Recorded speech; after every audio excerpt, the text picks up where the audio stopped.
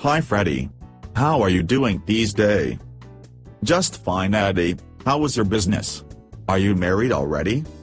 No, Freddie, I am not yet married, but my business is going well.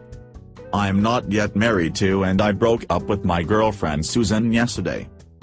Really, that is bad news and very good news for me. Your girlfriend Susan likes me, and last week, we had a date and we had a love sex affair. Will you get angry with me? Oh no Eddie, she is yours now, all yours. Anyway, what are friends for? You are my best friend for 10 years. You mean, Susan is already mine? It never hurts your feeling, you are a real good friend of mine. I will praise you for these. Thanks Eddie, you are lucky, you had an affair with Susan. She was my girlfriend for 5 years, but we have no of sex affair even once. By the way, did you use condom? No, Freddie, I never use condom and will never use to Susan, that is how I love her.